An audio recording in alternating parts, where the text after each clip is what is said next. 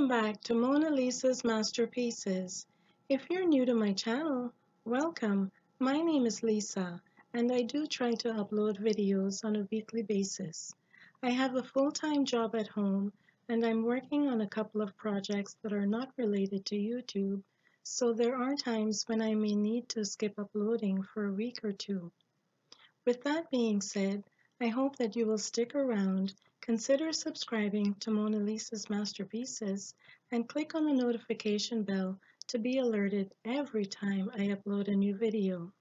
In today's video, I will be sharing how I made a faux enamel wall sign using a Dollar Tree wall decor and other supplies that I already had on hand.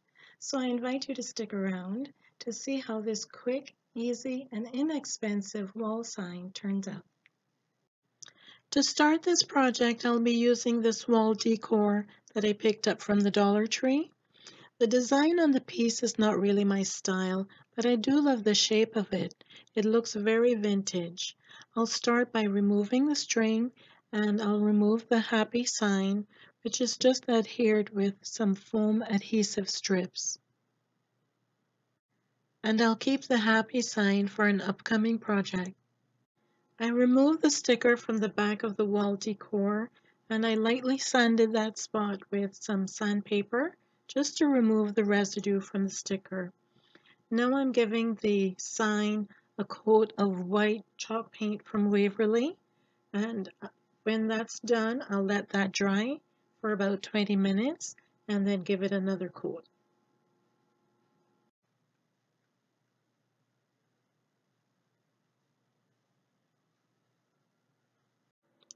While the paint was drying, I went on to Pinterest and I did a search for some bath signs, and I found this free printable, and I scaled it down to the size to match my wall decor piece.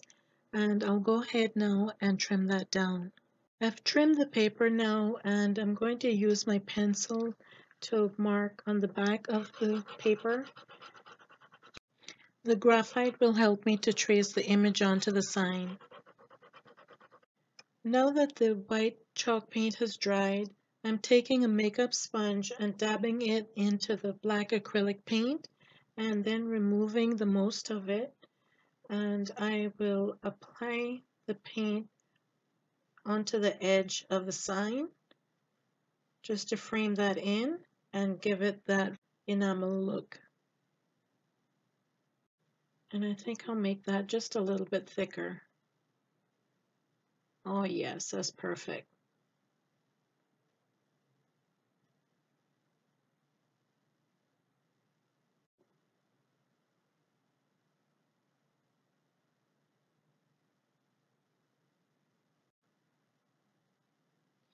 Now you could use a paintbrush to do this, but you will see the brush strokes in the black paint, and that might not be the look that you're going for.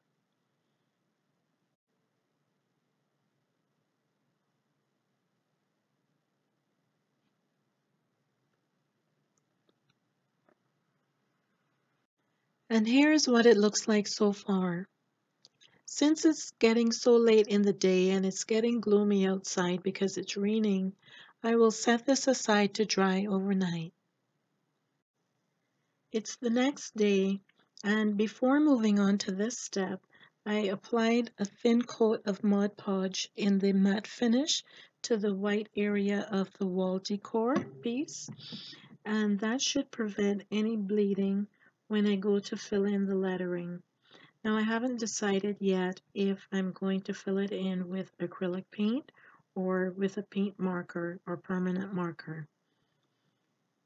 So I've attached the pattern onto the piece with some painter's tape just to keep it in place while I'm tracing. Every once in a while you want to lift the pattern to make sure that the image is being transferred onto the piece.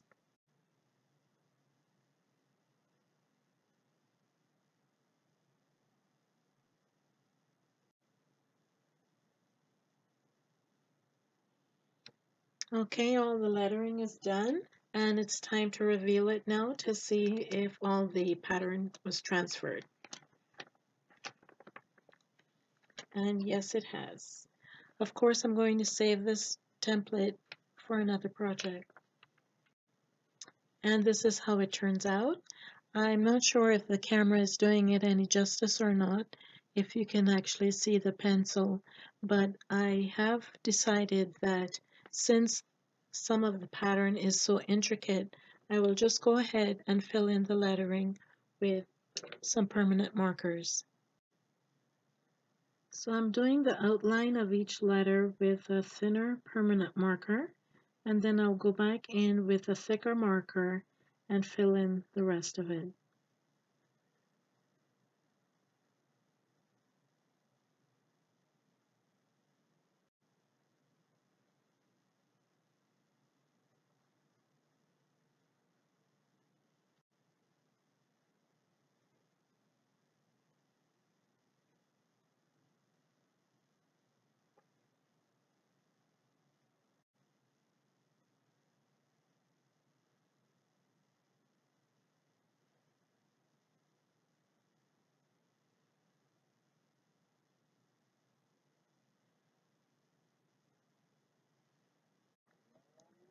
I'm being careful to follow the brush strokes of the white paint.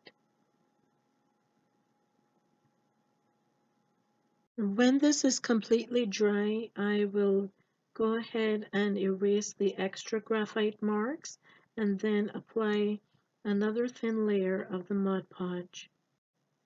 And here's what it looks like with the lettering complete.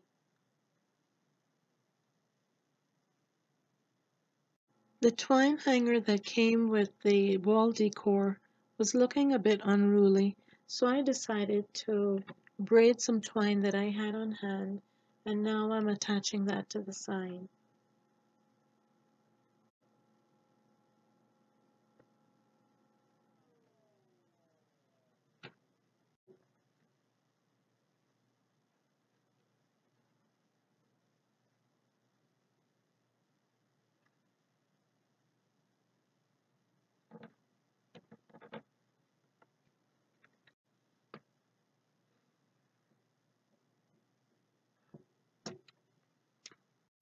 And here is what it looks like hanging on the door.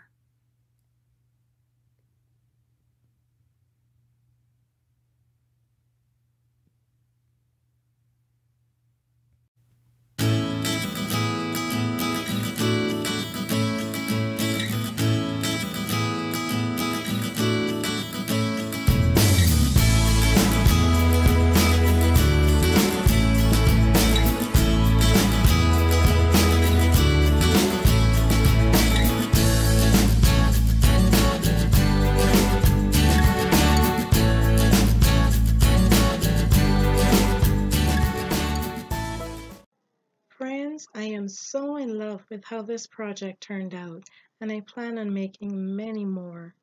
I hope that you enjoyed this video and that it gave you some inspiration to create your own piece. I will leave a list of all the items that I used in the description box below. If you haven't done so yet, hit that subscribe button. It is absolutely free. Click on the notification bell to be alerted when I upload a new video.